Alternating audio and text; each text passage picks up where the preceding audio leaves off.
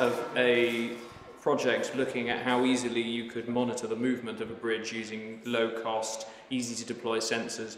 We installed 6 wireless sensors on the Clifton Suspension Bridge, and they were detecting the vibrations and also how much the bridge went up and down in the wind, and when vehicles and when pedestrians went over it. So we put together the hardware, the software and the data management platform so that all the data is collected on the bridge and then streamed back wirelessly to a server where it can be stored or processed or visualized. We are using that data to inform the behavior of some robots that will be playing a harp.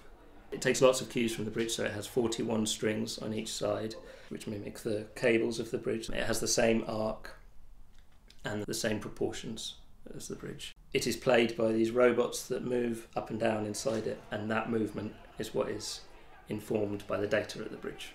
The composition will take place really in the tuning, so how each string is successively tuned in relation to the whole and also in relation to its immediate neighbours.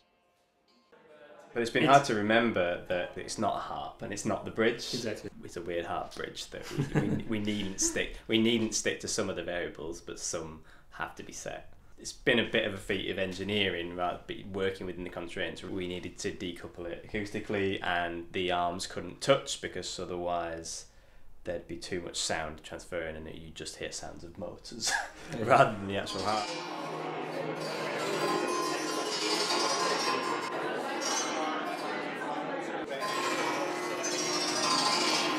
Anything can be represented sonically. It's just a question if the data that you use is something that's going to produce something harmonious or not. It's always nice to give voice to the data rather than just create the composition and make something fit to what you have created before. But often you're looking for patterns in data, and music is patterns, so maybe it can help you pick out patterns you wouldn't have otherwise seen, maybe putting things to music. The way that the data is used on the instrument is very direct, and it still manages to give us a bit of information about how active the bridge is, but also give us an aesthetic representation of data which can be pleasing and different from the music that you would usually hear coming out of an harp.